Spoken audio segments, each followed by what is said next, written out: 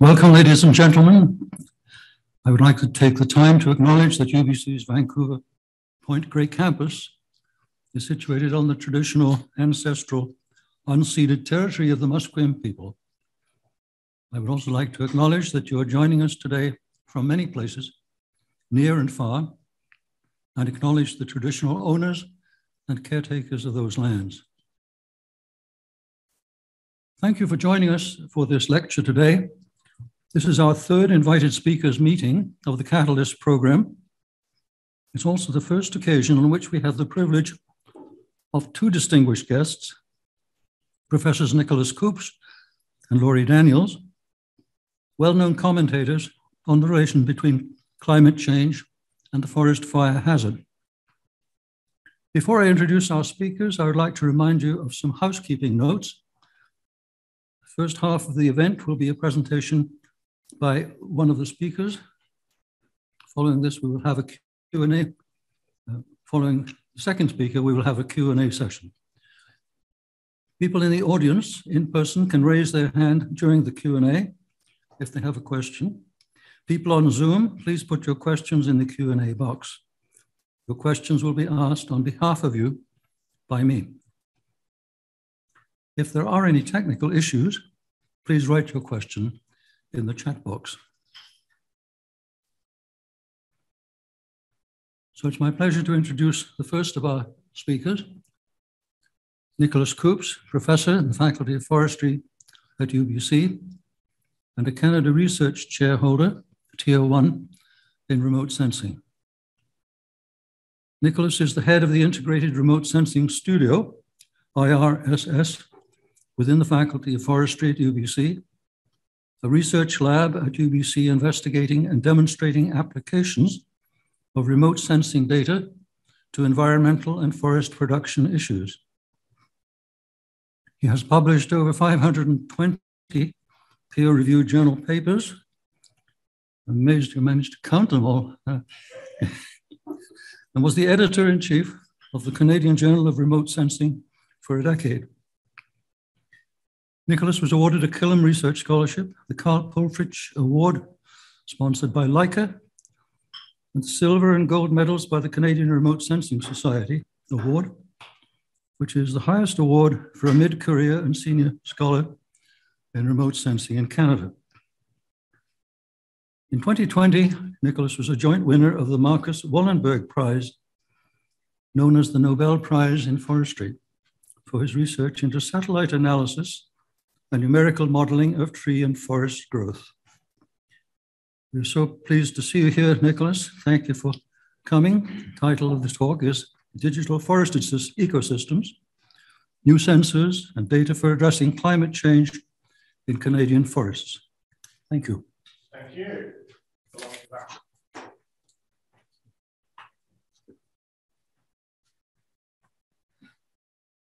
Do we need to share the screen, or you'll do that? Perfect.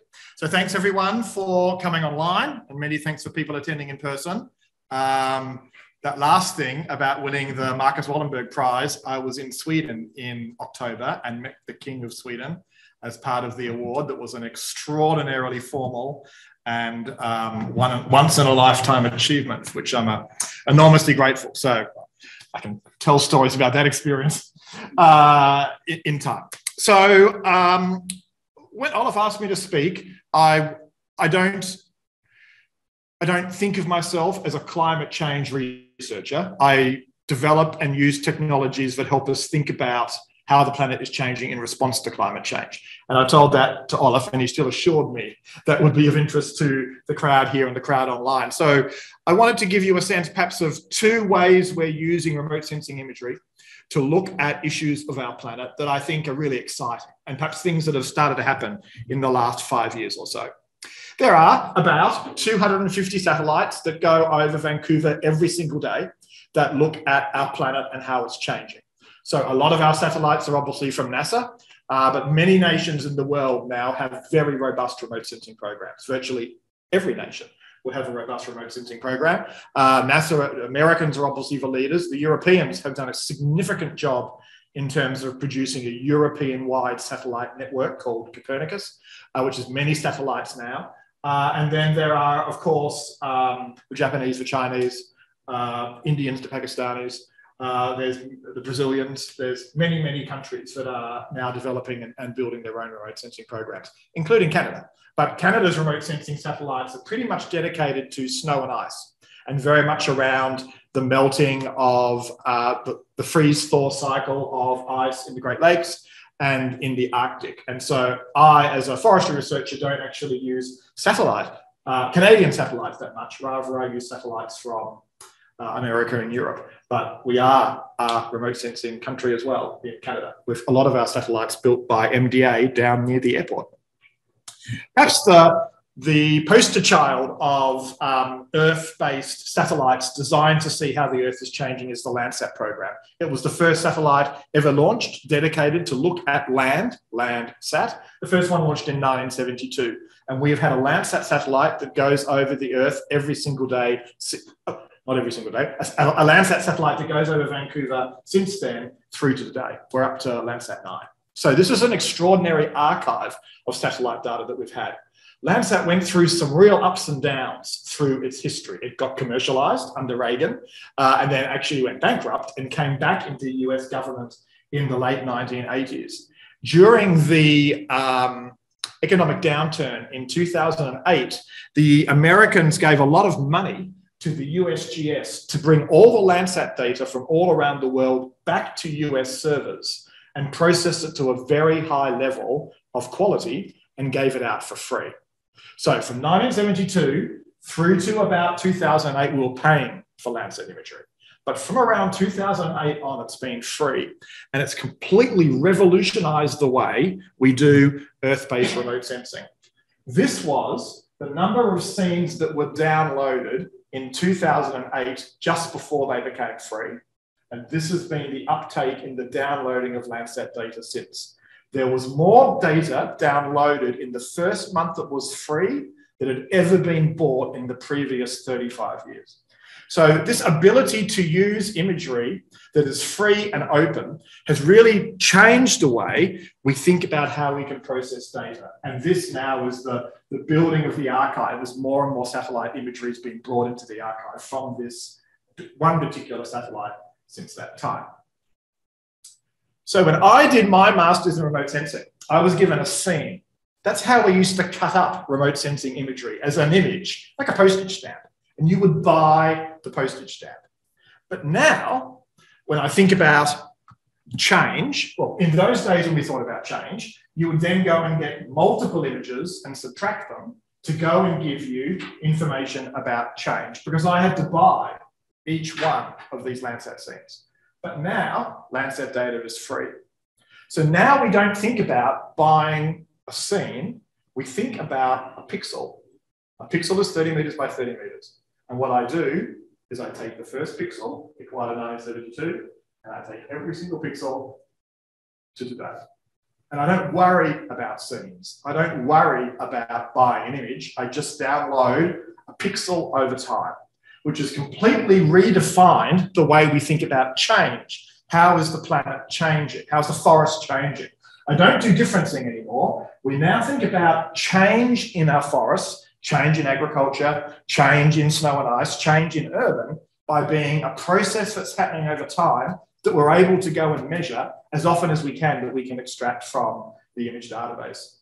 So this has sort of changed the way we think about data.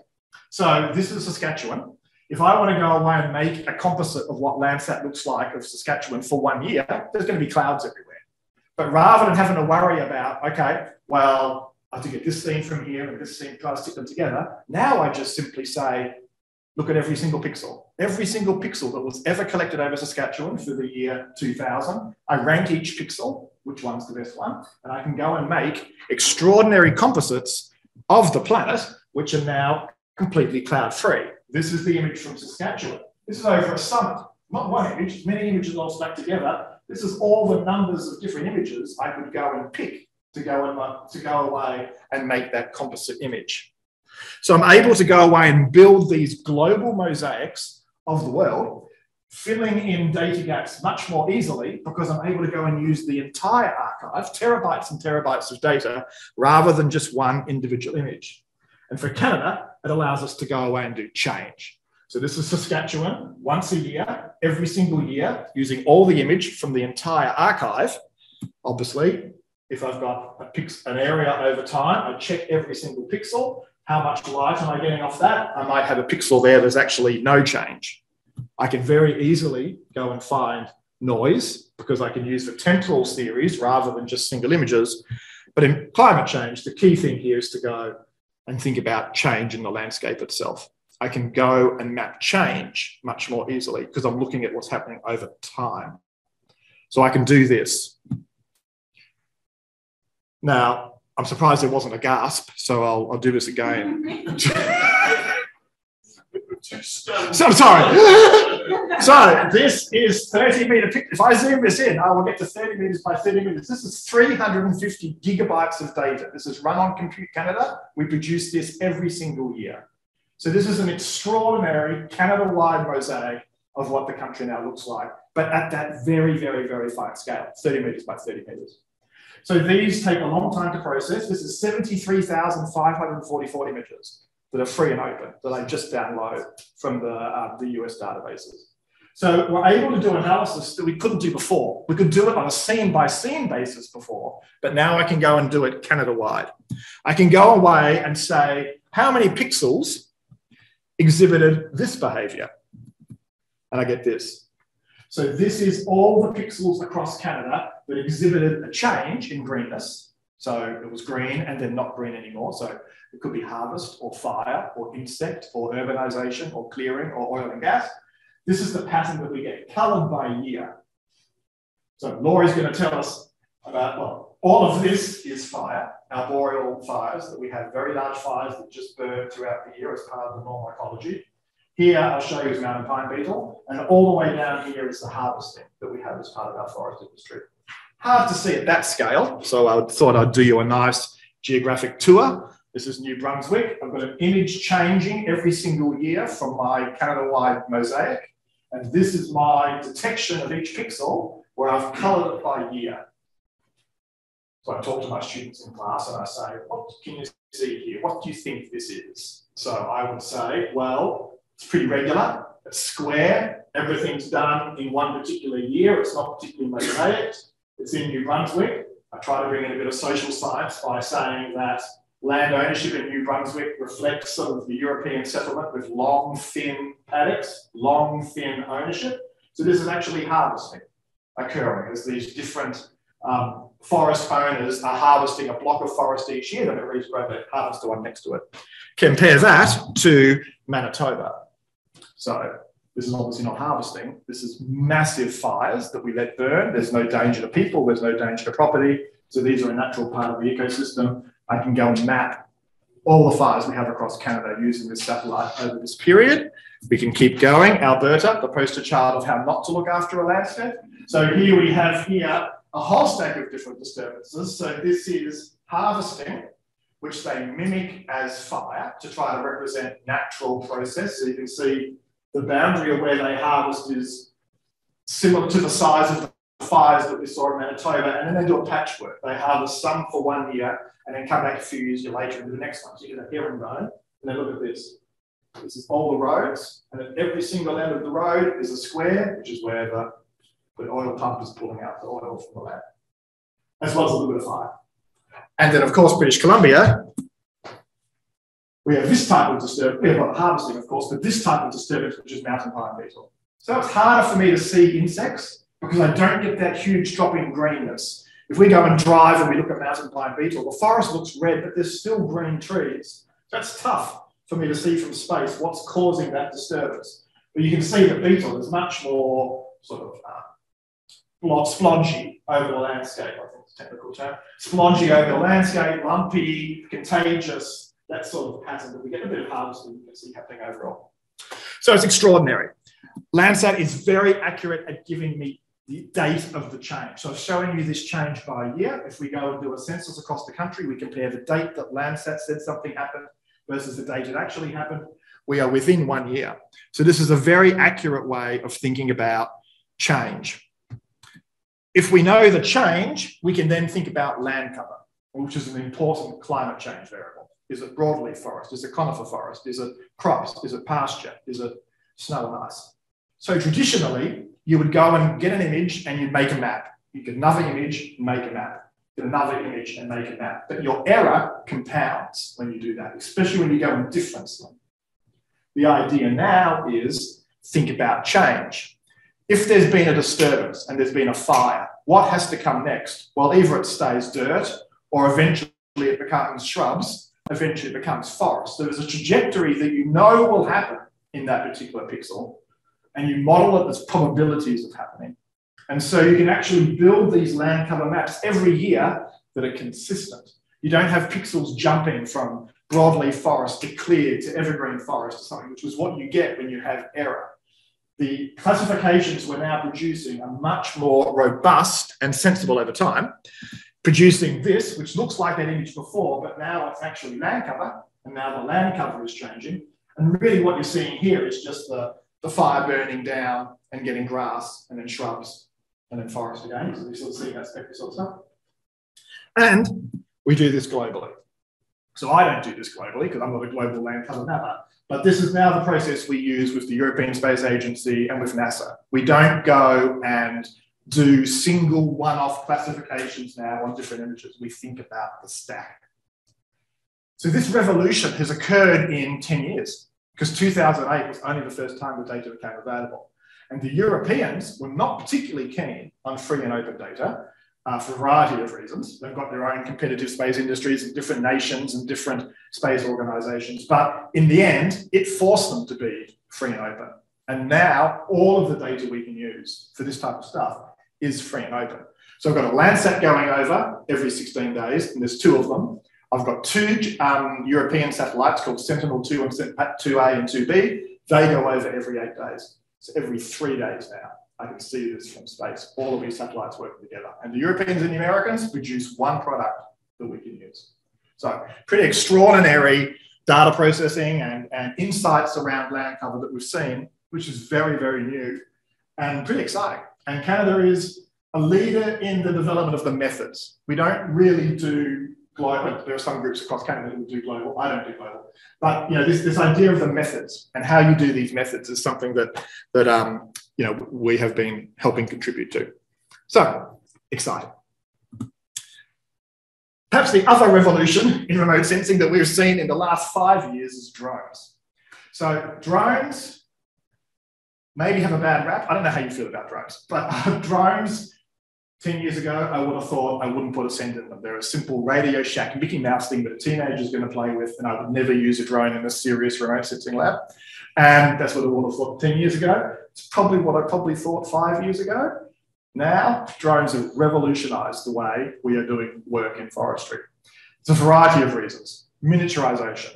So miniaturization has massively resulted in drones having much more power and payload than ever before. So this drone is carrying about 3 or 4 kilos, whereas a few years ago, we would never have been able to carry that sort of weight. And when I'm talking about a 3 kilo payload, I'm able to put things on that I've never been able to do before.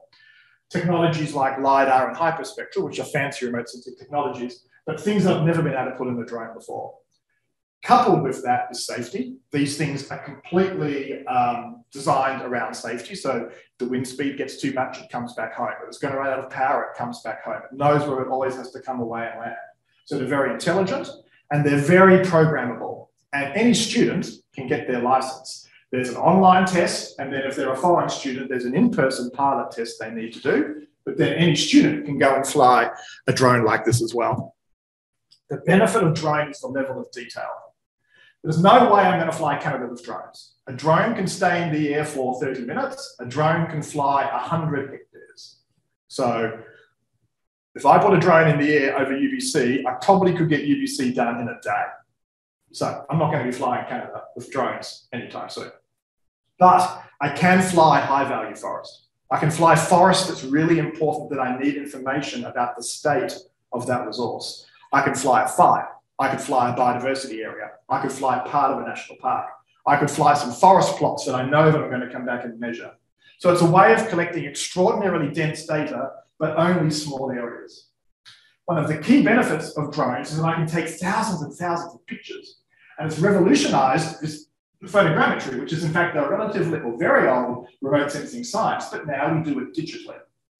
Imagine taking a photograph of a forest, of a tree, but I'm taking many photographs, 20 photographs of that particular cup of water. I'm moving over, because I'm taking many different perspectives, I can build a 3D model of that glass of water simply by using photographs. That's called photogrammetry. So I can do that. The benefit of drones is, as long as I'm flying like this, I can take 1,000 photographs, just the size of the memory card. So I can actually saturate that glass with lots and lots of photographs, give me lots of different angles. And now we have software that simply brings those photographs in and gives you a point cloud. So this is a forest that's been flown by a drone where all those pixels have been matched to go and give me what the forest looks like in extraordinary detail. The cool thing is I can take thousands of photographs. So I tell the drone when it goes up in the air to take as many photographs as you possibly can. They all have extraordinary overlap. So these are only moving very slightly as I'm taking more and more of them. And it gives me data like this. This is an air photo of a forest in the interior. This is what I see from the drone. I take all those photographs into the software. The software goes and reconstructs every single tree and gives me a 3-dimensional model of the forest, which is that.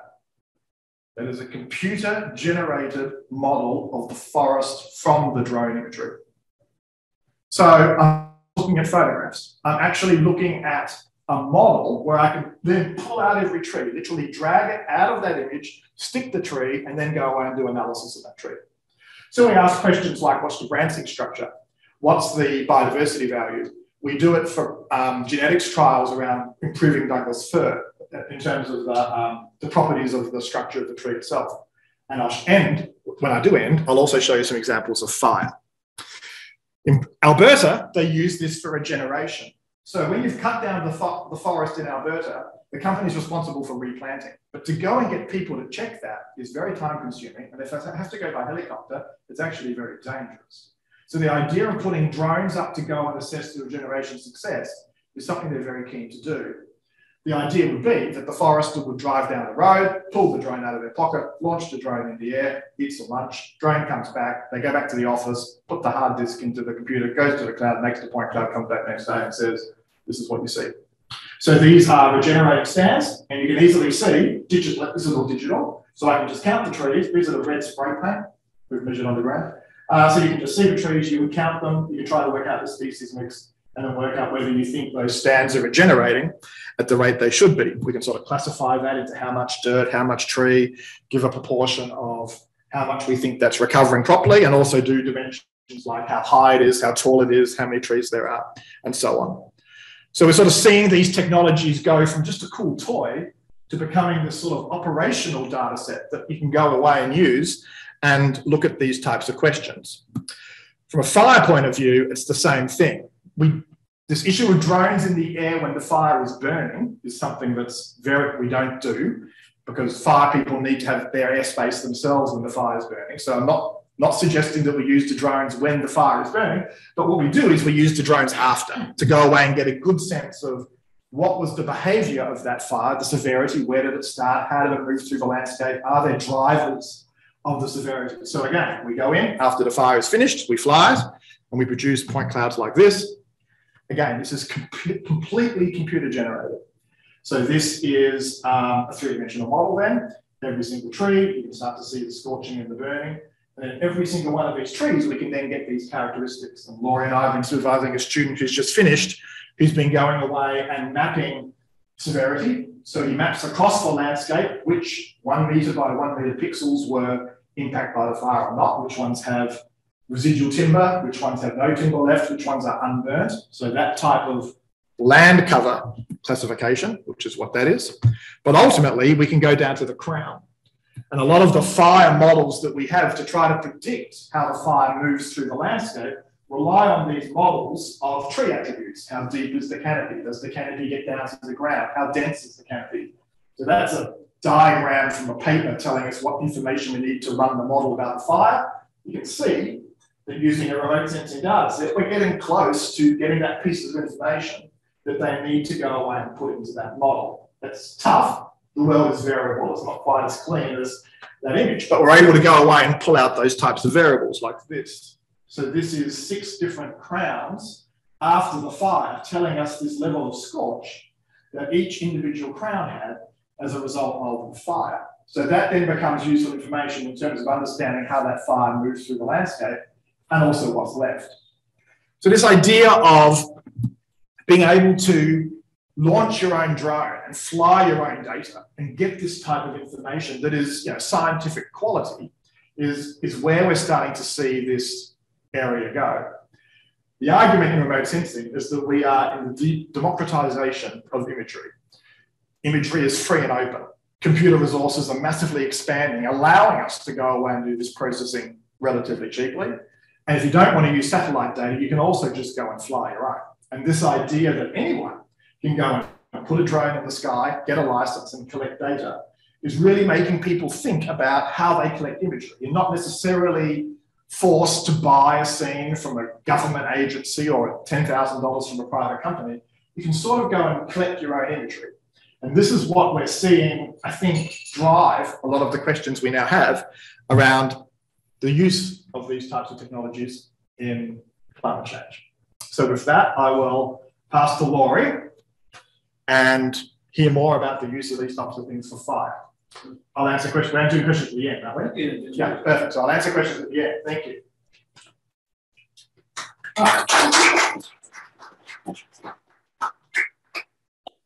Thank you so much, Nicholas. We're now going to hear from Laurie Daniels, Professor, Faculty of Forestry, UBC, Forest and Conservation Sciences. Her research strives to advance fundamental scientific knowledge on forest dynamics, which is imperative for conserving and managing contemporary forests and adapting to global environmental change.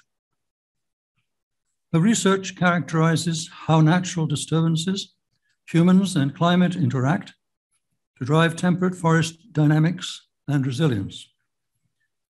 It has produced 3 key contributions. 1, international collaborations demonstrate widespread tree mortality in North and South America, disentangling the relative impacts of drought, insects, and pathogens. Secondly, many forests in the Canadian Cordillera are increasingly susceptible to wildfire due to complex interactions among fire suppression, land use, and climate change. And thirdly, her novel forest reconstructions include tree ring methods adapted to address Aboriginal cultural uses and traditional management largely overlooked by forest managers. She has partnerships with local to national governments, environmental organizations, forest management companies, community forests, and First Nations, which have helped her translate these scientific advances to operational conservation, restoration, and management policies and practices. Laurie is going to speak to us on the title, Wildfires in British Columbia, Causes, Consequences, and Coexistence. Thank you, Laurie.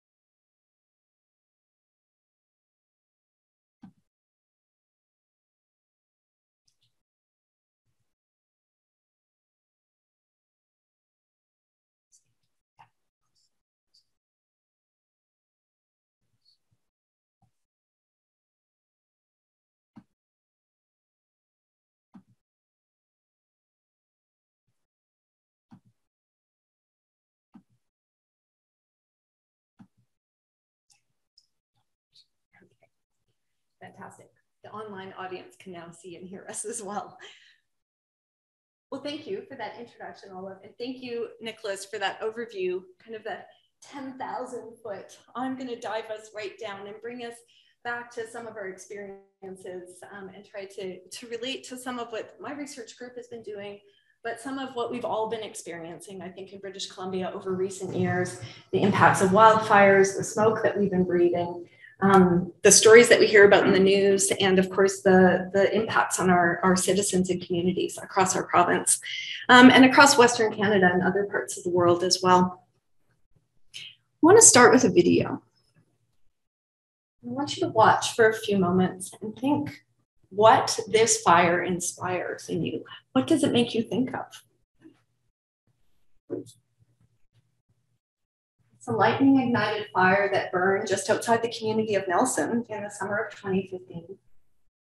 And it, like many fires, burned in what we call the wildland urban interface, burning within an area which impacts communities. Here, the fire burning viewed from downtown and photographed by Adrian Wagner, an artist in Nelson, who took this time-lapse photography.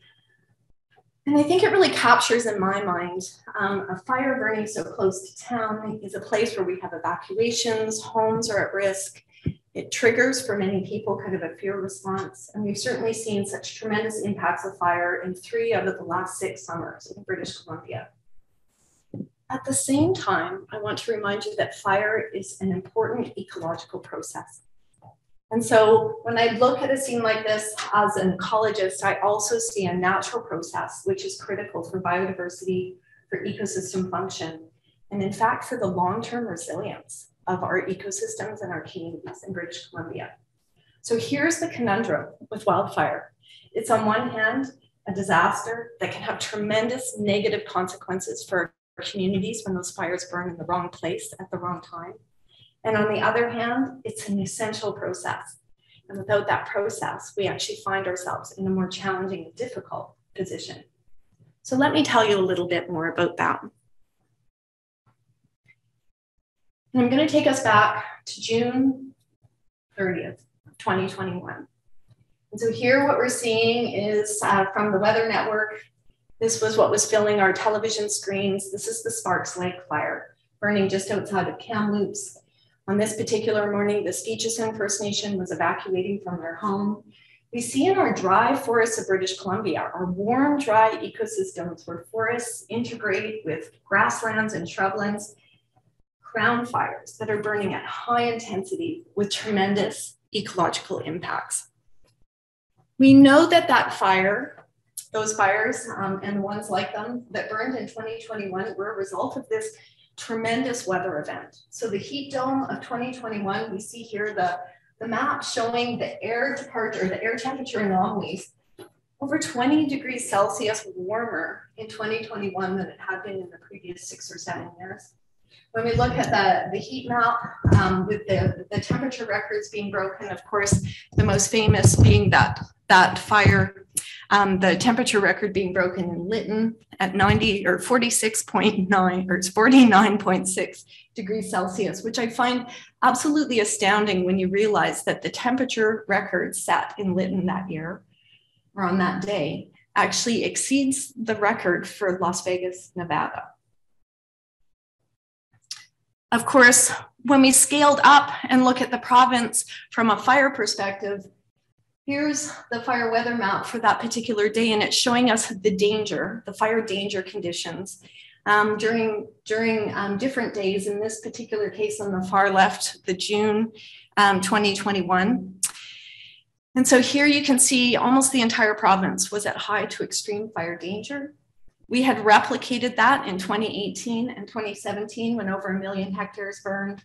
And of course, Firestorm, August 2003, you might remember that's the year that fire burned into and affected the community of Kelowna. What I want to point out here is that, one, the changes that we're seeing through time, look at the area burned. 2003 was just over 250,000 hectares, and we considered that an excessive fire year with tremendous costs. These days, we look back and long for a year when only 250,000 hectares burned.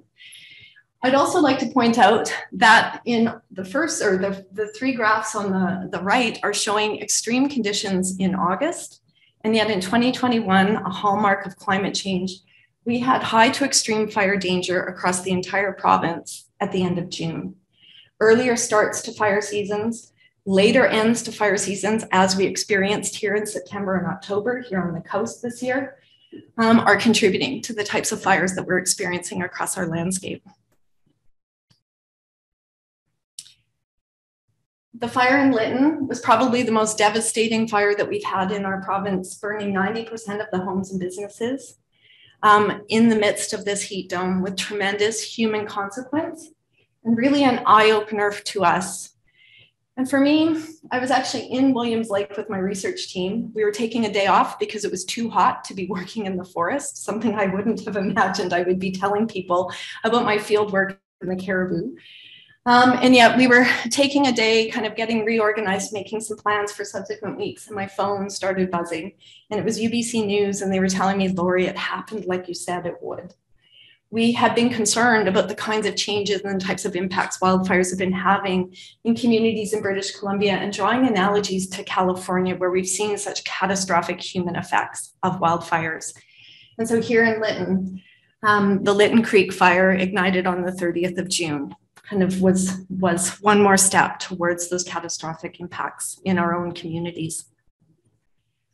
Linking this to the climate change patterns we're seeing, the high pressure system that established and persisted through the summer of 2021 with multiple waves of heat impacting us relate to this omega block, this change in the jet stream that's been associated perhaps with changes in the temperature gradient between the high Arctic and the tropics.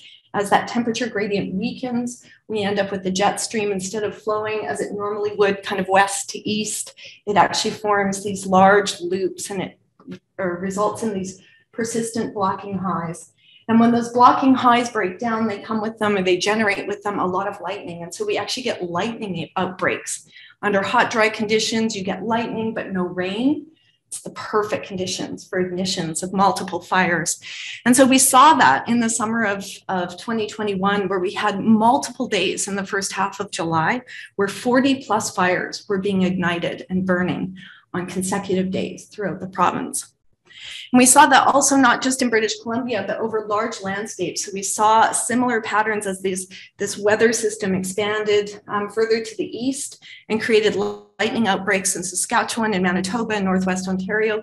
They too experienced peak fire seasons, coinciding with our fire season of 2021.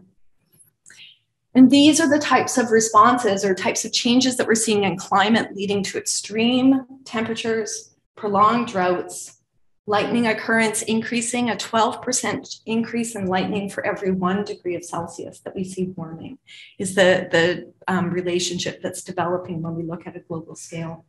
So tremendous implications for our very broadly forested landscape, as Nicholas has just shared with us. So coming back into British Columbia then, the fires of 2021 really focused in and around the Southern Caribou and the Thompson Okanagan, around the Kamloops community. And so this is a kind of a screenshot grab from BC Wildfire Service, their maps. We were monitoring these maps on a daily basis. I had students working between 100 Mile and Kelowna. They were dodging those fires. We were moving field crews out of the forest into new locations so that they weren't in places that were under evacuation alert. And certainly we weren't there when they became evacuation orders. Many of the fires that burned in 2021, the largest fires here are between 70 and 95,000 hectares each. So we had almost 600,000 hectares of forest burn in this region. And that's on top of the hundreds of thousands of hectares that burned in 2017 and 2018 as well. So the size of these fires and also the intensity of the fires, the rate at which they spread, are really crossing over a threshold. We've had a real switch in the way that fires are behaving, even in these dry forests that we don't think sustained these types of crown fires in the past. Let me take you into one of our study areas just outside the community of Logan Lake. Here we are in October. This is the Thanksgiving weekend in 2021. My research team and I out collecting post-fire data on a research plot. We established that plot, this little X on the ground, the stake. We established that plot, we went back and relocated our plot center and remeasured the trees. The plot we'd established in June obviously burned at high severity as part of the fire that burned right up to the edge of the community of Logan Lake, but was stopped. And I'll talk about that in a few more moments. Things you might notice about this picture: not one of those trees survived. All were killed, scorched, their needles and leaves consumed. There's no organic material left on the ground. All of the leaf litter or organics were right down to bare mineral soil. It's like walking in a sandbox. And this divot here, well, when we'd been there in June, it was a stump of an old Douglas fir tree that was about waist high. And what you're seeing is where its roots reach out underground. And yet those roots were 100% consumed, leaving these hollows beneath the ground. And the mineral soil scorched and discolored because of the heat of the fire. Now, when we put this in this bigger context, remember multiple fires were like that, or burning at that intensity and having impacts around this region. And here we're looking at the July Mountain Fire that burned across the Coquihalla in August of 2021, that also burned much of the headwaters of the Coldwater River system that flows down into the community of Merritt. And so I want you to remember, going back exactly a year ago this week, these landscapes with these exposed soils, these hydrophobic soils that now have had their physical attributes and their chemistry change, so that when water hits those soil surfaces, instead of penetrating down into the soil to be taken up by the roots of the plants that no longer exist on the sites, those soils are hydrophobic. They shed the water. And instead of absorbing into the ground, it becomes runoff. And it becomes runoff into our streams and our mountain systems, down into the network of streams and rivers, ultimately entering into communities, down into the Fraser Valley and out into the ocean.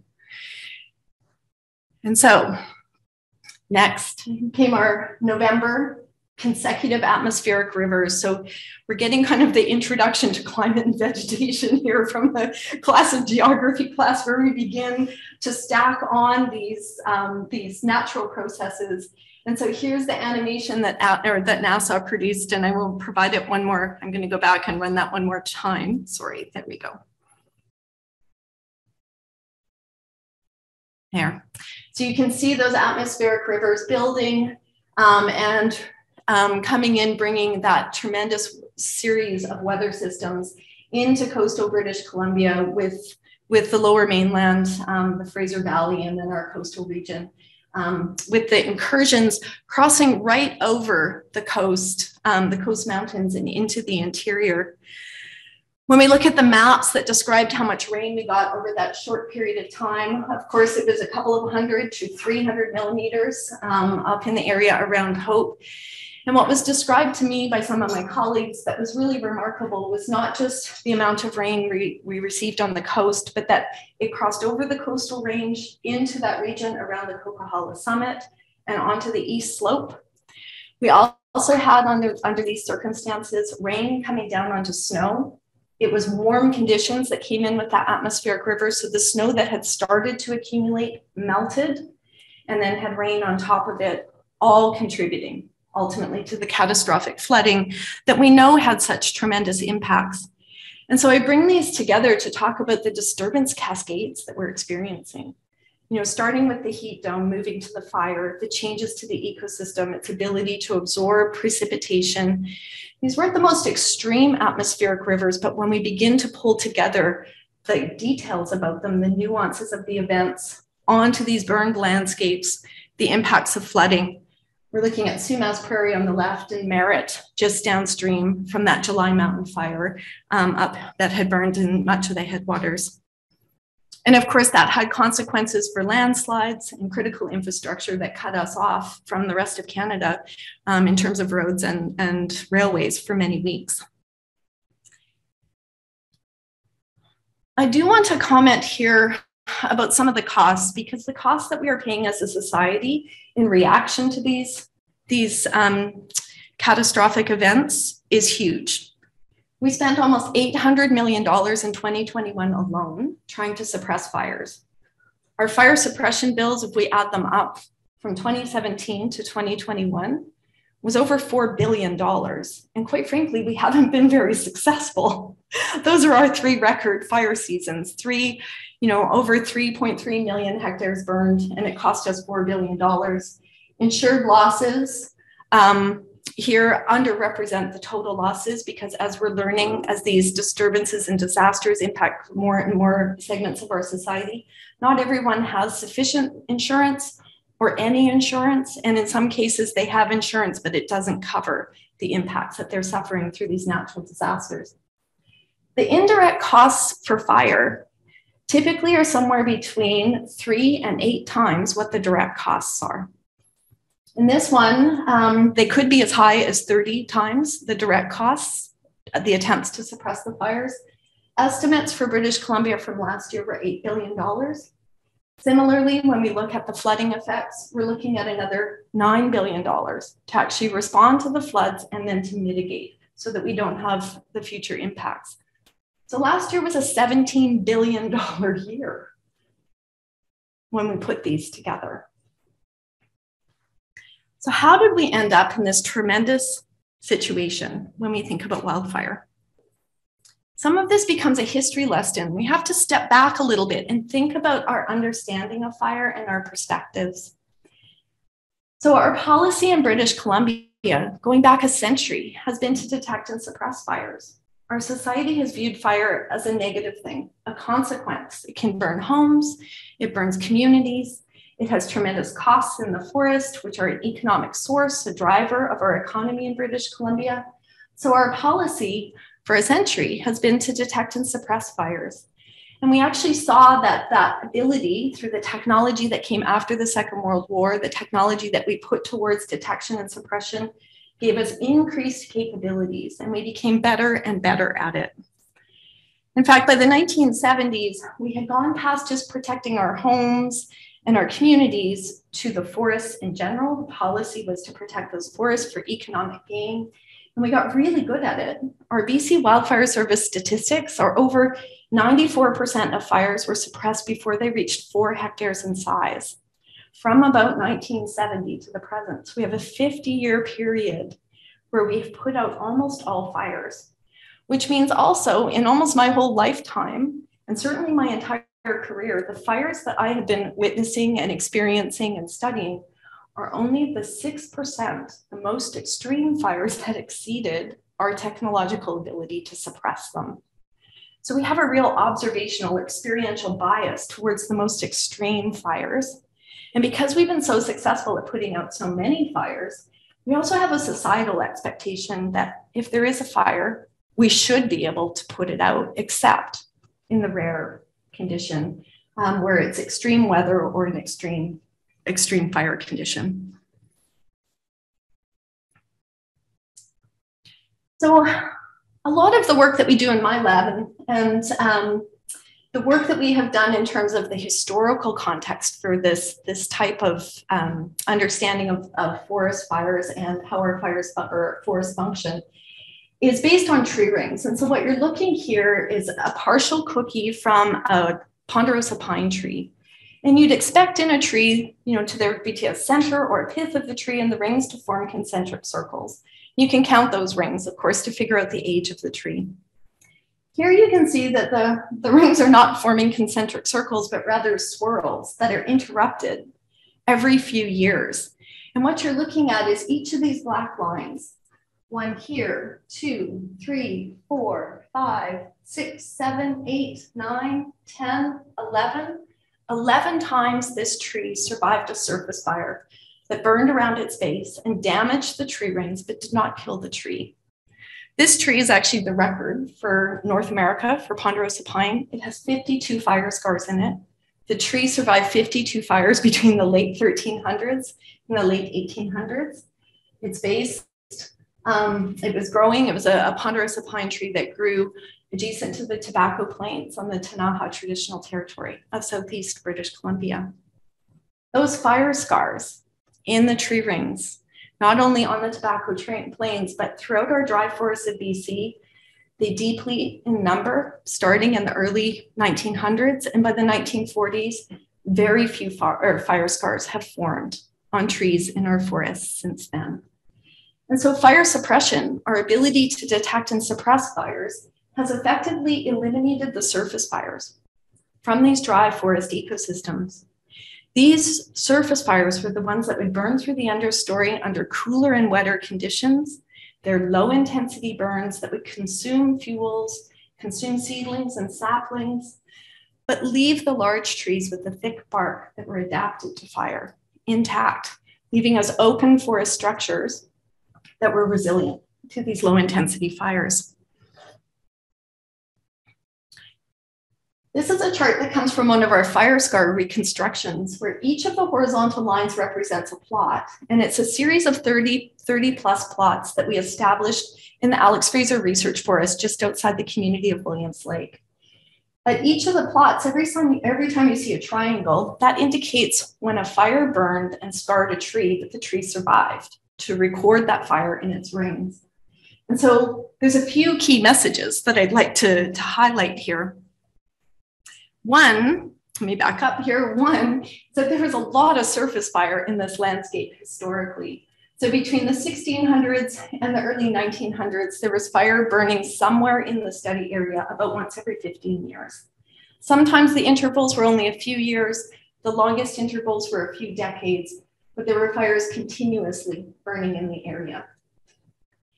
Starting in the late 1900s and then accumulating across the landscape through the 20th century, we have an absence of fire. No longer are those fire scars or those surface fires burning and scarring trees. And so the red bars are showing us now the fire-free period, the interval when fire, in absence of fire, where we've had ultimately an accumulation of needles and fine branches on the ground, trees growing into the forest where it becomes denser and thicker with more fuel. The pictures that Nicholas was showing us, taken by the drones, would show high density with a lot of biomass up in the crowns of these forests. As we accumulate that biomass, we also are accumulating fuels that can burn. And so when these forests ultimately are subjected to fire today, they don't burn at low intensity and low severity, but they burn rather as crown fires, with the fire spreading up into the canopies and spreading treetop to treetop. So what caused all of this change? Again, it's a kind of a reflection on many aspects of our understanding of fire and ecosystems, but also a cultural and historical account that takes us back to understanding Indigenous fire stewardship. In many of these areas where we have worked, we've also collaborated with Indigenous leaders and knowledge holders who share with us information about cultural use of fire, the use of surface fire to cultivate medicinal plants and food plants in many areas, to clear landscapes, to tend the areas around summer and winter camps, and also to create forage for game. And so fire was being actively used across many of these landscapes, and starting with colonization and settlement in the late 1800s with the introduction of disease, we begin to see a change where we've depleted or removed from that Indigenous cultural fire from the landscape. So that even preceded the types of changes that come with intentional detection and suppression of fires. Superimpose on that our fire suppression policies of our modern societies. We take open forests, begin to become occupied with more and more trees. The forests become denser. We've seen over broader landscapes, they become very homogeneous when all of the forests, in absence of fires creating those mosaics that Nicholas was showing us, you end up with very uniform forests with mature trees that are all at the same time susceptible to insects and disease, and in this case, the mountain pine beetle. We can also superimpose on that our land use, harvesting with patches of clear-cut logging, responses to mountain pine beetle by salvage logging have contributed to changing these landscapes in ways that again make them more flammable. And so ultimately, when we combine all of these forces, we see here a landscape that in 2017 burned at very high intensity. This is the Elephant Hill fire that burned 192,000 hectares just north of Kamloops between Cache Creek and Clinton, and then east up into the mountains, burning about 50% of the traditional territory of the Bonaparte First Nation. And that wildfire burned, as you can see with the reds and oranges dominating the map, it burned at moderate and high intensity. And so the impacts on the vegetation were really intense, killing the majority of the trees, changing the organics in the soil, changing the hydrology of the system. And it makes us question, we're now monitoring to see if in fact we will have forests regenerating at these sites. And that work is ongoing both in person and using the types of remote sensing technologies that Nicholas was referring to. So what I've described to you now is kind of this era of megafires that we see not only in British Columbia, but occurring around the world, where we have in British Columbia, the result of our kind of timber and stand level focus, this focus over so much of our landscape on producing timber, protecting timber from fire in order to drive our economy. We've homogenized our landscapes and made them more susceptible to fire. Where we've looked for ways in which we can change that pattern, we end up with policy conflicts and barriers to innovation, so that we've found that there's quite a bit of resistance. There's inertia in the status quo and resistance to actually mitigate or change the way that we're behaving on the landscape that would reduce those fuels and make our ecosystems more resilient. We also have these vulnerable communities and naive citizens who again have had the experience over much of their life that when there is fire, you can call for help and successfully put it out. And with that combination, then we end up with a lack of political will to really take the giant steps required in order to make the changes in fire and forest management to make our communities and forests more resilient. So let me share with you some thoughts just as a wrap up. I have a few more slides to show you ways in which we need to learn to coexist with fire. Fire is not going away. Remember, it's an essential part of these ecosystems, and as climate change continues to lengthen the summers and the fire seasons, to give us hotter, drier, peak summer conditions, we will continue to see more fire on our landscapes with catastrophic impacts as we experienced in Lytton in 2021. But there's also many ways in which we can begin to adapt and mitigate simultaneously to be better prepared. And some of these have been underway for some years. So if I start kind of at the top of that mural, we need to diversify our wildfire management, allowing some fires back onto the landscape. And we see managed wildfires or modified response. We're about 10 years into this program now. And so we do have many fires in parts of the landscape or fires that we allow to burn because they reintroduce diversity without putting lives and homes at risk. So where it's sustainable to do so, and where it doesn't put lives at risk, we will allow wildfire back on that landscape. We can also restore fire to landscapes, both through ecological processes and through cultural fire. And so there's new programs being developed within the BC Wildfire Service to support cultural or Indigenous cultural burning on traditional territories. So beyond just reserves, but onto territories, a program that's in development. And then we've had about 20 years now, a fairly active mechanical thinning, prescribed fire, and active mitigation to try to reduce risk, particularly around communities. Diversifying our forest management becomes really important. We have had a tremendous legacy in our province of using clear-cut harvesting and justifying it because it represents the high severity fires that we have seen and experienced. But remember, that's the top 6% of fires that escaped suppression. Our management needs to diversify so that we're representing the frequency, the size and magnitude, not of just those 6% of fires that we're unable to suppress, but the full range that historically burned on those landscapes. And so that is going to take a remarkable amount of change in the way that we think about and implement forest management. I do want to share what I think is a real success story.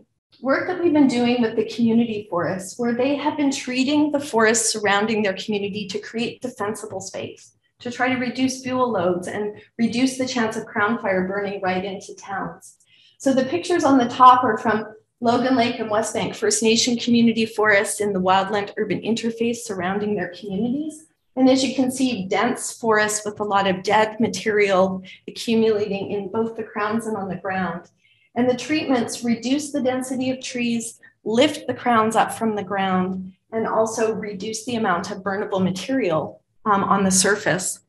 Where we've run models, we find that without treatment, there's a variety of fire types that could be sustained in our forests, including some areas where only surface fire would burn. But with treatment, we almost completely eliminate the chance of active crown fire, and we increase the amount of surface fire, which is the goal that we're moving towards. We want to retain the trees, we want to create habitat, restore habitats, reduce the chance of crown fire, but maintain a forested ecosystem. And so our modeling is indicating that we're successful. But what happens when fire interacts with these forests? And so that answer also comes from Logan Lake, back to those plots that we established in June and burned in July, August, and we revisited in October. And what we found, although our sample sizes are not large, where there had been treatments and the fires interacted with them, the treatments were successful. Instead of 76%, only 20% of trees were killed. The amount of scorch and damage to their crowns, their green crowns, was much lower. And the fire burned along the surface of the ground, affecting 73% of the area, but it left the forest floor and the organics intact to absorb moisture and to be able to support the trees that survived into the future. So these treatments are, in fact, not only working when we test their efficacy with models, but they're effective when we see fire interacting with them in the big picture. And lastly, I'm going to challenge any of you out there who might own homes that are in fire-prone environments or recreational properties or have family members who live or recreate in these areas. Can you find the fire risks in these pictures? Also important is the role of individual citizens to be aware, to be educated, for us to educate them about the conditions in which they burn, the fire-prone environments in which we live, the risks that we have with our homes, leaving our firewood and our propane tanks right next to our homes in the heat of the summer or under evacuation conditions. Leaving burnable debris on the roof of your house and in the gutters is a pretty unfortunate way to leave your home during fire season if you live in a fire-prone environment. So if I come back to this cartoon, going from kind of our fire dumb to our fire smart landscape, then how do we learn to coexist with fire? We know that we need to diversify our wildfire and our forest management. We have made small inroads in this direction, but we need to do much more. That can be guided by our Western science with experiments and monitoring, but we're also incorporating more and more Indigenous knowledge very successfully as we move forward, especially with programs like the ecocultural prescribed burning. Our work needs to be evidence-based and adaptive, and it has to work across scales. We focused very much in BC when we manage our forests on one patch to the next, but looking at the landscape scale and thinking about the communities in the context of those landscapes becomes really critical. Proactive management is going to be key in order to safeguard our communities and create defensible spaces. And that's going to need support from both citizens, who hopefully we can engage and educate through the Fire Smart programs and through community protection programs. So my final words here is that our wildfires from 2021, I really don't want them to be just another wake-up call. We talk about 2003, 2017, 2018, 2021. I was asked recently during a media interview, did I think that fall of 2022 was a wake-up call? And my answer, although I didn't say it to the media, I was like, are we not woke yet? We've been facing these crises for 18 years now when it comes to fire, and they've accelerated in recent years. For our forests and communities to become resilient to climate change, transformative change is urgently needed. And it will take work across our whole of society approach to learn to coexist with fire. And finally, I'd like to just acknowledge the tremendous work by the graduate students, postdocs, and research assistants in our lab who have done a huge amount of the background work to provide the knowledge that I've shared today. And then also to say thank you to our collaborators and the agencies that fund our research. including the Peter Wall Institute for Advanced Studies, who have funded much of our work with the communities and Community Forest Association of BC. So thank you.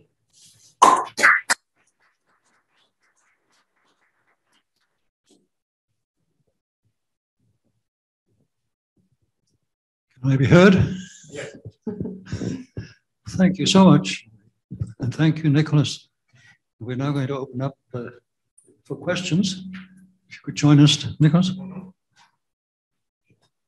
And I'm sure there must be questions right here. Ralph?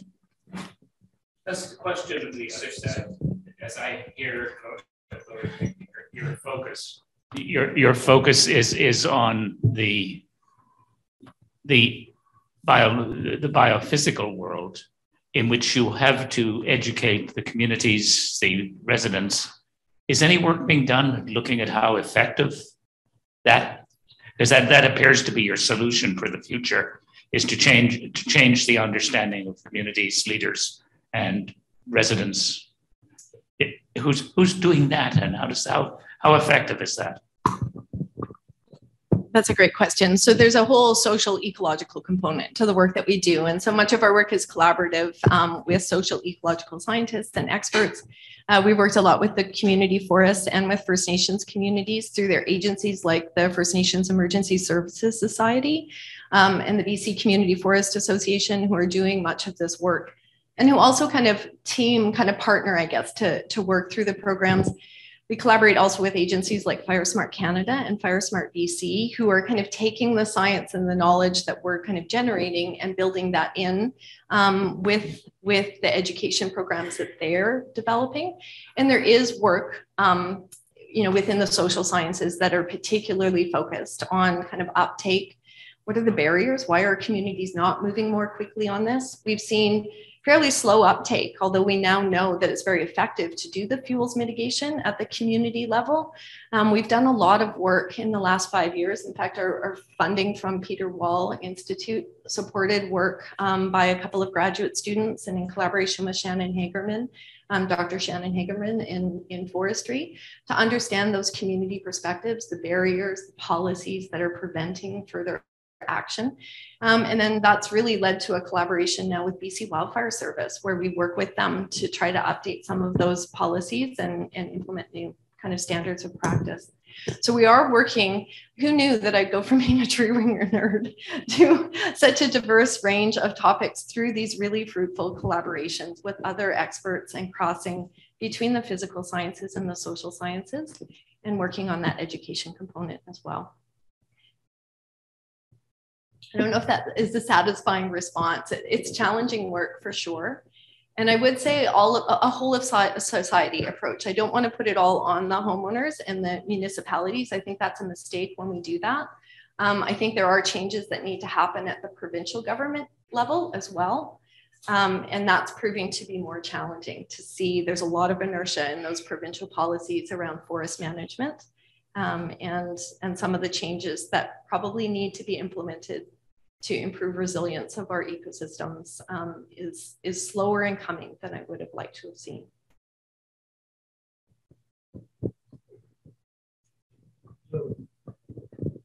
Thank you. Laurie, you mentioned Logan Lake as being something interesting.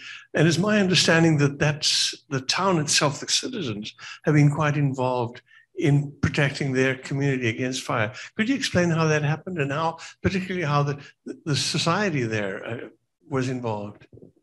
Yeah, it's such a great example. Logan Lake was the first FireSmart certified community in Canada. And again, it was partly their Community Forest Association. So they have an area-based tenure where the forest immediately surrounding the community is being managed by an association which is based within the community. So the forests are managed, I guess, based on the objectives defined by the community, and also generates revenue that comes back to the community. Their community forest manager is a person who was well aware of the risks and hazards in a warm, dry environment, in the types of forests that surround them and the condition of the forest, especially after the mountain pine beetle epidemic had such tremendous impacts there. They started in the early 2000s to look at the condition of the forest, to educate the community about the risk of wildfire around them, and to begin this process of mitigating the fuels and actually doing harvesting treatments, thinning out the forest and reducing some of those fuels. And there's been some resistance, as there is in many places, concerned citizens about harvesting trees and impacts on the forest and wildlife. And yet I would say their community champion, the team that's managing their forest, has been really important. The education program is a fairly small community. They had seen some fires affecting communities around them and chose to go down that path of taking on the fire smart principles at the homeowner and community level. And they're really a tremendously strong example. Again, too, their managers were savvy and were able to apply for and receive the funding from provincial agencies in order to move forward with the type of mitigation work that they needed to do. Those are barriers to a lot of small communities. They just don't have either the expertise or the funds to be able to move forward with developing community wildfire resilience plans, prescriptions, applying for money, implementing them. Logan Lake kind of came together, and I had that community champion to make that happen. Thank you. It's an amazing success story. It is. It is. Frank? Laurie, let's see forward with the community forest question. Oh, sorry. One in the back of that round. My question is, what kind of challenges to forest management does natural regeneration of a log forests present? I have a farm and a woodlot on Denman Island, which was basically clear cut in the early 1900s, well, between 1900 and just after the First World War. And I notice I have trees that are 100 to 150 years old. But the other thing I have is growing among them, of course, a lot of smaller saplings, smaller trees that are, balsam fir and Douglas fir that are trying to get up there so that they can get some light. So the result is extremely dense. And I look at this and I say, this is a hazard. This stuff needs to be, taken down and cleared out. So it seems to me, my question is, how do we get back to any kind of natural condition where we don't really need to intervene, given what we have done historically to logging forests in British Columbia? And as I say, Denman Island, if I look at the historical pictures of it all the way back to the 1890s and up to the 1920s, absolutely clear cut.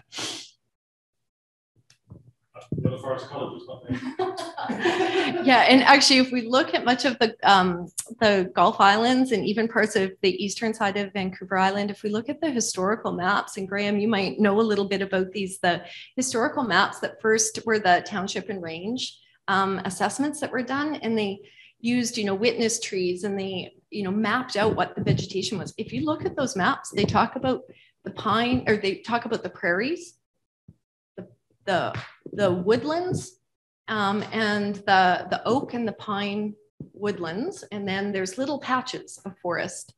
And when you look back, those are often the areas, it's the Garry Oak areas and the meadows that were probably killed or cleared by the Coast Salish people using fire, cultivating plants like camas in those regions. So fire was even on the east side of Vancouver Island and many of our Gulf Islands was sustained through the use of cultural fire in the past. And so, thank you. I just got the hint to hold the microphone a little higher. So there we go. Again, a culturally managed landscape that kind of led to these much more open conditions. Clearly, we live in a very productive environment, moderate climate, lots of moisture on the coast. Even our interior forests are highly productive and can grow back trees under the right conditions and when we give them those opportunities. With the exception, I would say, of these very hot, dry conditions. There are concerns about being able to regenerate forests in these big burn scars. And even in some of our warmer, drier environments and the types of droughts we're experiencing today in recent years, it's not clear that our forests are successfully regenerating over broad areas of the landscape. But coming back to your question, I think it kind of comes back to what are our desirable conditions on these landscapes, and we do need to actively manage them. And so I think this becomes a real problem when we think about when we've tried to conserve and preserve some of the values on our landscapes. We we need to think about what was it that we were trying to conserve and preserve, and how do we make sure that we can still have those elements without putting them, in the short term, without putting them at risk in the long term. And so the answer to that question varies in different parts of the landscape, but I would be concerned on a place like Denman if you have a very dense understory of Douglas fir coming in. A lot of those understory trees are, they're doing what Douglas fir trees do. They grow in the shade in those dry, east side of Vancouver Island environments. And it's a very productive environment, but it does create a fire risk even on a place like Denman. And we certainly have seen that since summers like 2015 when the Ilaho Valley and Boulder Creek burned, generating smoke here. The fires we've had on the island in 2017, 2018, even the fires that we experienced in the Lower Mainland in 2022. Fire is becoming more common with the more severe droughts here on the coast as well. So I think the coastal forests, we've kind of thought of ourselves as immune to fire. I think that is rapidly changing. Thank you, Graham. I'm going to change horses here and ask Nicholas a question. Because I was completely overwhelmed by the richness and the sheer magnitude of the data that you now have. And it's stunning that you're able to generate these very close time series. But let me try and clarify my own ignorance here, because back when I was thinking about very early remote sensing, ground truthing was a real big thing, and people had to get out there with boots and check the images and the results. And has the drone replaced the need for ground truthing of that older sort? And when we have, as the second part of the question, when we have this incredibly detailed data from satellites and from drones, can you elaborate a little bit on the applications of that for forest management and forestry? Great, thank you for the questions. So ground truthing, how accurate are we in terms of what we see? I tell my students it's still fundamentally important, and it is. And at the plot scale, where you might have a drone perhaps, or a small image, maybe a fire, then field work is critical and we can go and do it. It is challenging to think about how do you verify that map of Canada?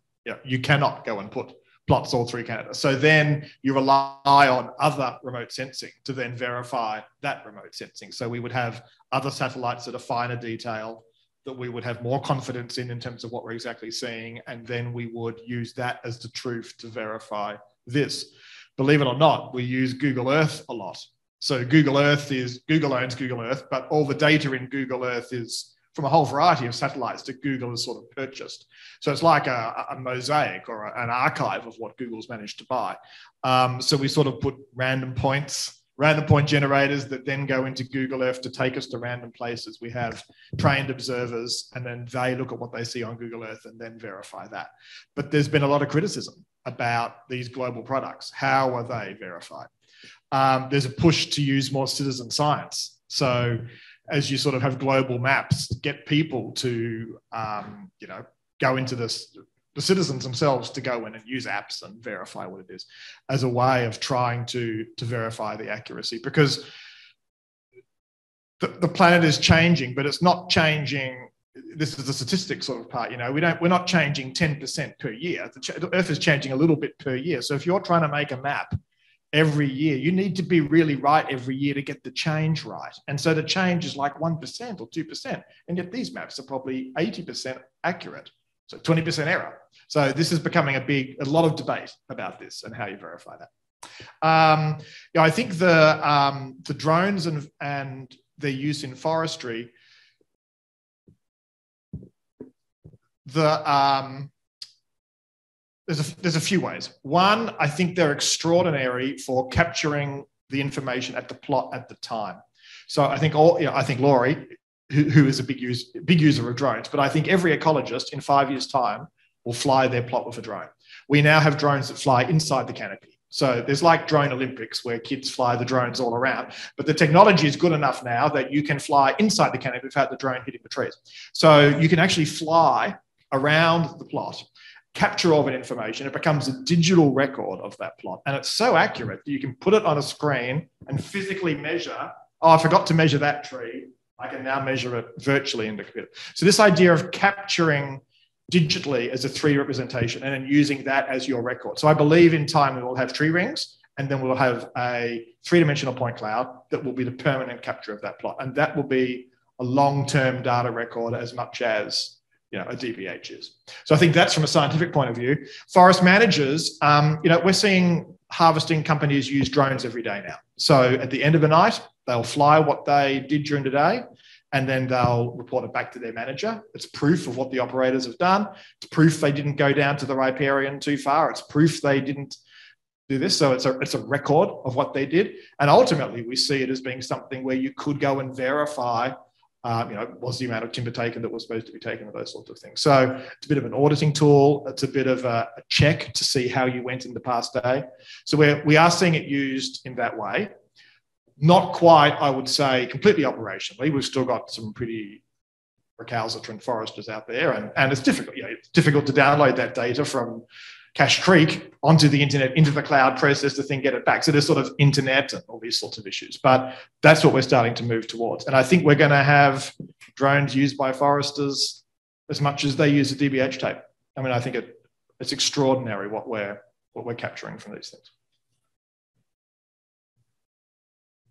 Sandra, is there a question from the audience? Yes. Audience? Yes, thank you. I got a question for Dr. Coop from Paul Harrison. Are the remote sensing techniques you described being used in collaboration with those indigenous peoples who live in some of the more remote areas and have traditional knowledge about how their landscapes have changed and are changing? So that's a really good question. It is not an area of specialty for me. So I don't have many links with Indigenous communities, in terms of their Indigenous knowledge and the patterns we see. But there's no doubt that these types of layers are being used in that way. So we are seeing these communities use these types of products much more than we have in the past to sort of explain the patterns we see, and also work with these communities around the technologies that we use. There's a lot of training involved to try to get these communities to use these types of technologies. So there's work that we do in that aspect of it, but I don't work specifically with Indigenous communities around the patterns that we see, but I think there's really interesting questions there to ask. Yeah. So there is a really great example, even just from the last 6 weeks, where the Silkatine First Nation and the Hanikatine up on the Chilcotin Plateau have been implementing prescribed burns on their traditional territory, and did burns this fall, where they flew drones before and after to map the distribution of the fire. They combined that with field plots. So they've had crews from UBC working with the community, training members of the community, collecting the data and archiving it in the community, but using drones to actually see what were the impacts of the fire, where did the fire spread to, and then be able to measure and document the changes, and then keep track. The areas that are being burned for many cultural objectives. And so using drones combined with that field work, so using the strengths of both of them are their way to monitor and to ensure that they're achieving their cultural objectives. Perfect, thank you. Yes. I have another question. How can ordinary citizens influence the provincial government to address this problem in a timely manner?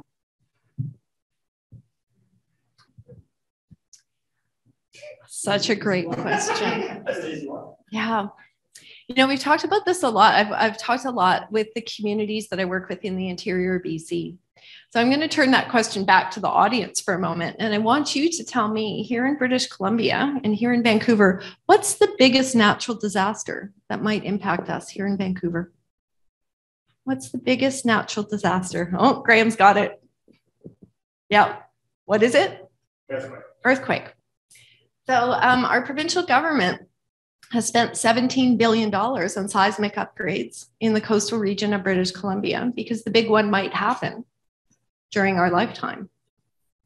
So since 2004, between 2004 and 2015, it was their own report that identified $17 billion. Now that was provincial funds, municipal funds leveraged against some federal funds, but we invested $17 billion. And I'm very grateful for that. I wanted to know that my kids' school had been seismically upgraded, that our hospitals and critical infrastructure, that I'm not going to be on the Lionsgate Bridge when it goes down, or that it will stand in the case of an earthquake.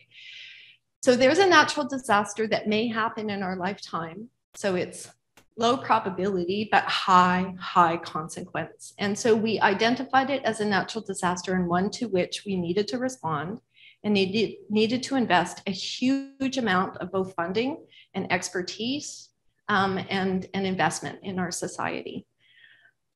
And I'm a little baffled because at the same time, we have spent $500 million between 2004 and the present on fuels mitigation in the interior of British Columbia. We've spent $4 billion just in the last 5 years trying to put out forest fires. And we're losing homes and communities and ecosystems at an unprecedented rate now. So I'm not sure how we cross that threshold to also put other natural disasters like fire and, as we experienced last year, flood, onto the radar, where that has to be a high priority for the proactive measures. Again, last year alone cost us $17 billion in direct and indirect costs to the province of British Columbia and to our citizens and our society. So this is a baffling question for me, and I'm sure there's psychologists, social scientists, others in the room who could help us cross that threshold. But it's a very challenging question, and one that I'd love to hear your comments from the audience.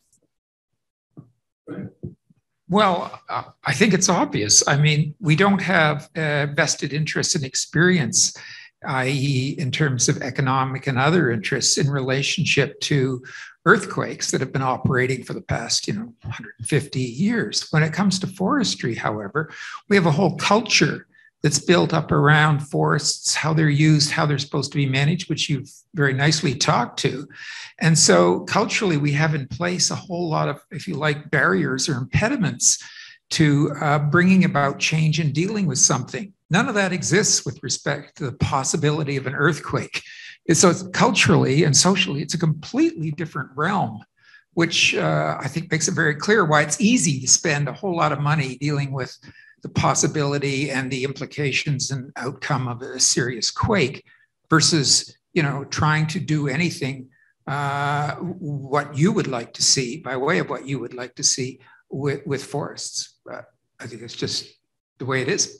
So to kind of continue on that vein, can I ask you to comment about flooding? Because flooding is also, we find it, as of last year, I was quite struck by the parallels between fuels mitigation for fire protection and the critical infrastructure for flooding that really kind of came under, changes in the way that provincial policy, and then we kind of downloaded to municipalities in the early 2000s. There was kind of government policy that said no longer provincial jurisdiction. It's now up to municipalities to take care of critical infrastructure for flooding. We did the same with fire, and that came back and haunted us last year, and we still kind of suffer this consequence. But the $9 billion in British Columbia that's estimated to kind of rebuild critical flooding infrastructure, much of that is for very small communities. The places like Princeton and Merritt that are 5,000 and 7,000 citizens, where they just don't have the tax base to be able to generate the funds. So it comes back to, are we going to scale that up and deal with it at the provincial level? For flood, I would have thought, again, I can see with the forest, we're counting on the forest industry, and quite frankly, we've been waiting 18 years for the forest industry to step up and be a part of the solution. And I'm still waiting for them to have a transformative change, let alone the types of transformative change that are necessary. So that's my presentation next Thursday to the Canadian Institute of Forestry. It's, okay, we've been waiting 18 years. So what are we going to do about the forest? But in the meantime, we still have this, I'm fascinated by this question, but I'm also haunted by it because I don't see a path forward that has the levels of government coming together and working towards these solutions. Go for it. Well, it's the same thing with respect to flooding. I mean, you have in place economic interests that have been around for quite a while and have already gotten used to managing inappropriately, I would argue, the possibility of floods, water regimes, et cetera. Again, it's a culture. You're having to change a culture. And we haven't succeeded. I mean, when I look at what they're doing right now to deal with the experience with the atmospheric storm that hit last year, basically what we're doing is exactly the same thing. We're instead of living with water and learning how to work with the way it behaves, we are busy building infrastructure bigger and better, supposedly better than what we had before. We're not changing our way of doing things. We're just doing what we've always done, but we're doing it harder, faster, higher, and et cetera, et cetera.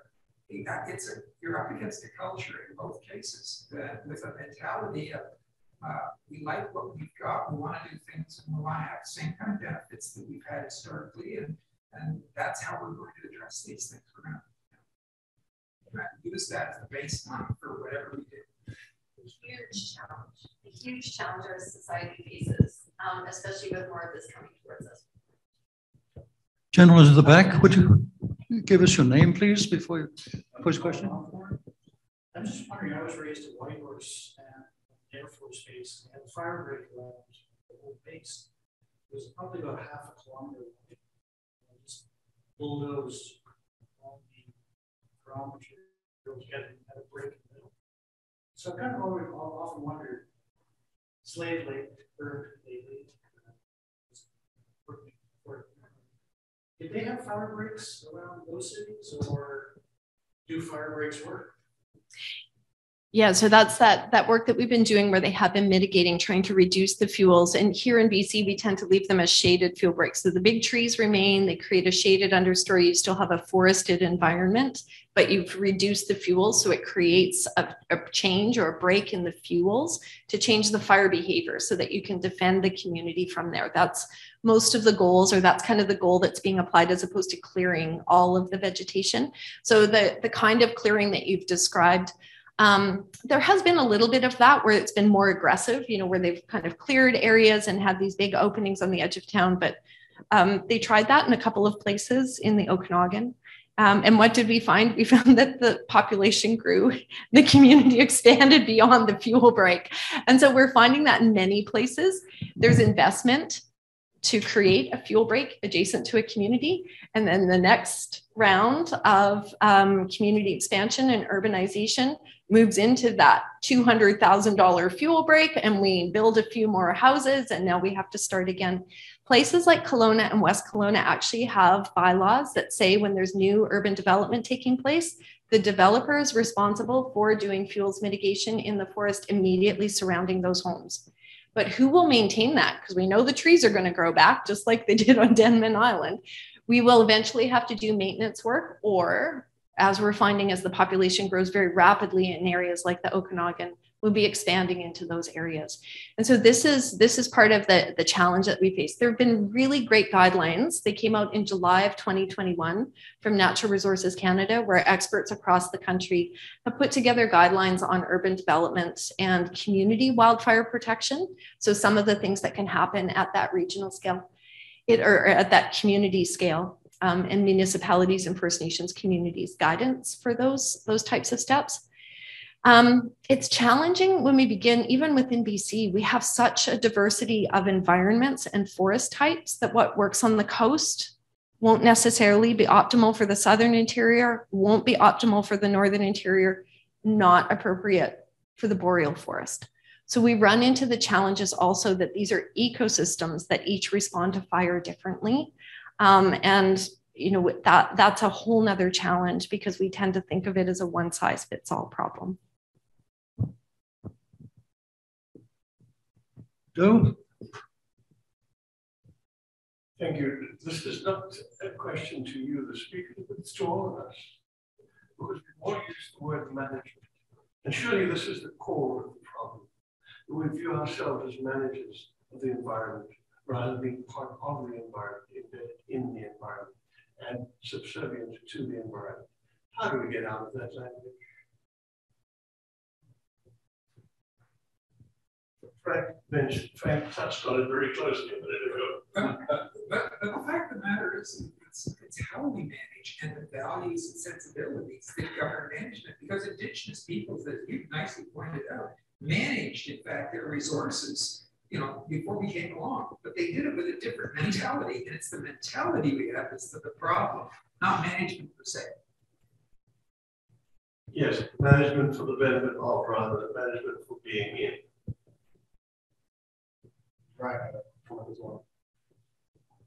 Right, go ahead. Yes.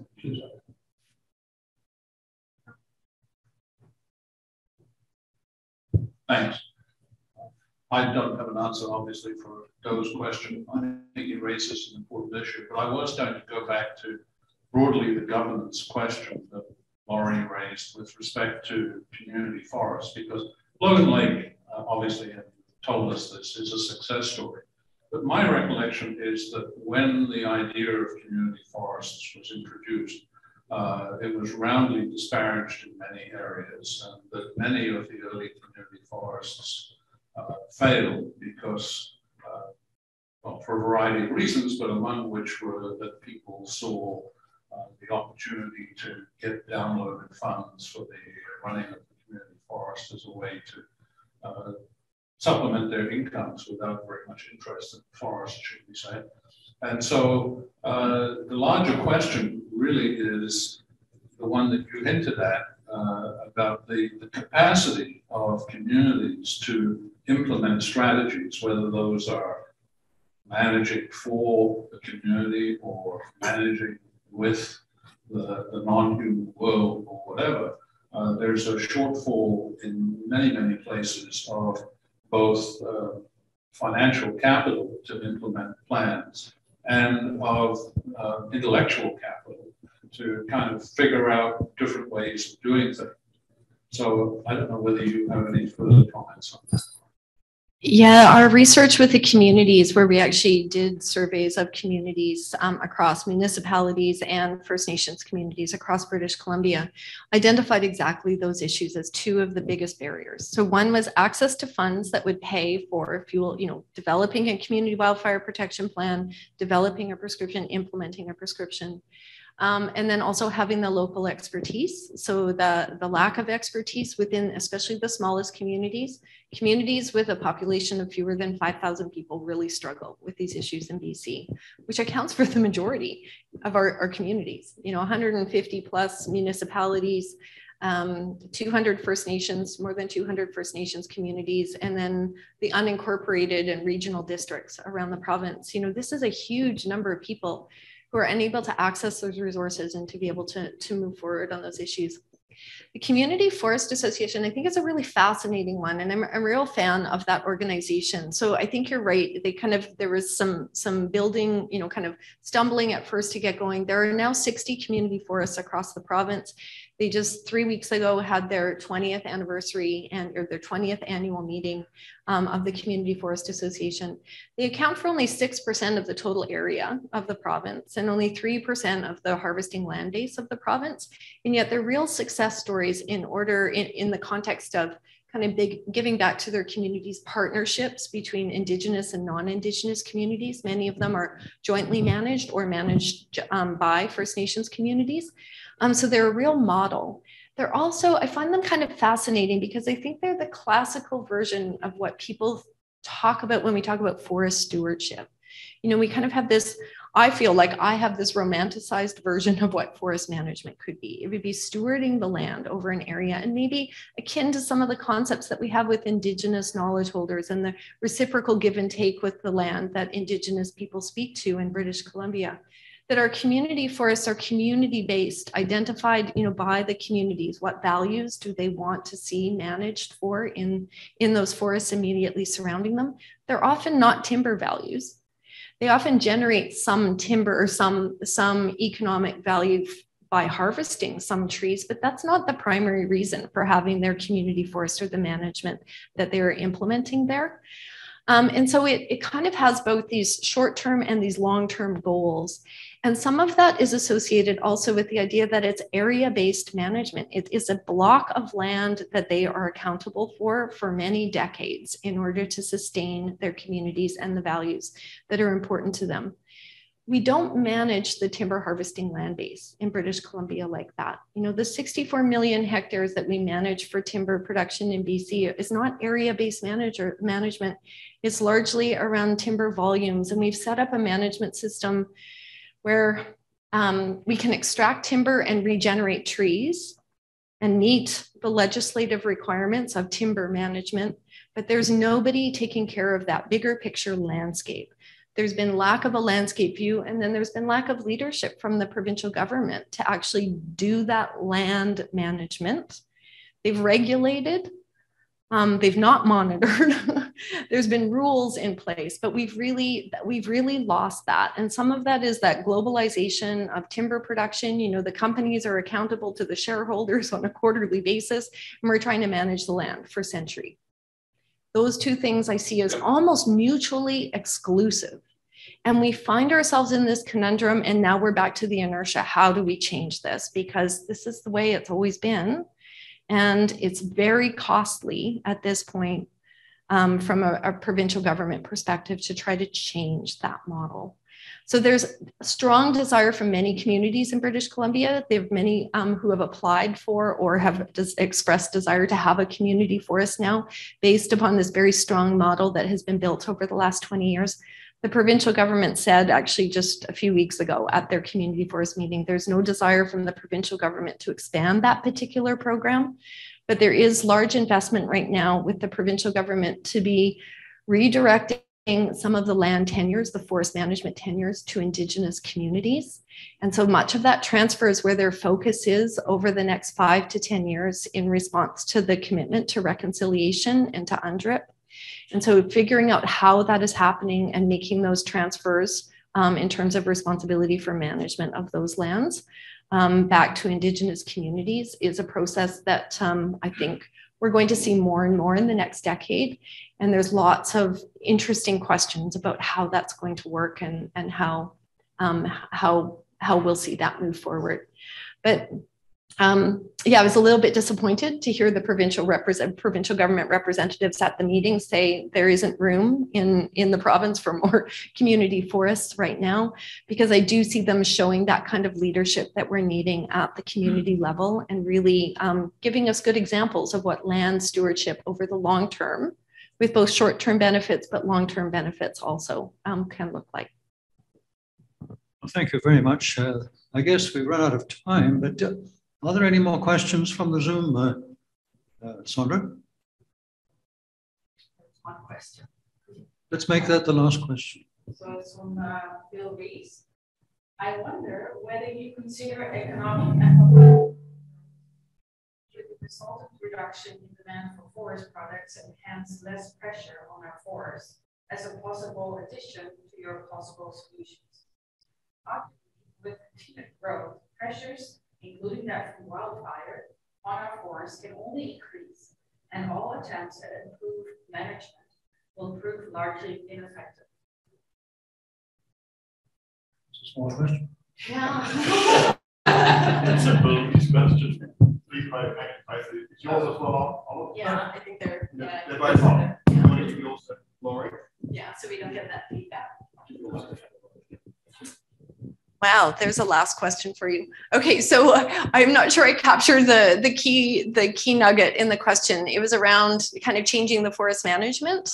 Sorry to ask you to repeat part of it, but I don't want to start blathering about things that might not answer the core question. Yeah, it's about economic and population degrowth as one of the possible solutions. Yeah, so I don't imagine that we're going to have, I have no idea how we would actually implement a policy that said we had to have population degrowth in British Columbia. I would say globally, in fact, Canada is still seen as, on the world stage, a world of, a place of opportunity. We're a G20, G7 country. We talk about our world-class sustainable forest management. We talk about the opportunity and the incredibly high standard of living that we have here in Canada. I'm not sure that our population is going to go down, and I don't know that we'll change our global economic systems. But quite frankly, maybe I can end on the comment that as a G7 and a G20, country, with the land mass that we have, given the density of people who live in Canada, if we can't find solutions to these problems, I really, my eggs are in the Canadian basket. Like we have the expertise, we have a very large land mass. We have a standard of living that is enviable around the world. We have to be able to find solutions to take care of our own citizens and our land. I feel the onus is on us. Thanks very much. That's a really positive ending to this discussion. I want to thank both our speakers for the way in which they've addressed the cohesion between their comments and the way in which they've addressed questions that all relate to this matter of changing a mindset. The mindset that Doe was raising, it needs to be changed, and which we're all very conscious of, and we're all stumbling around to think exactly how to do it. But we do appreciate the honesty and the professionalism of what you've told us.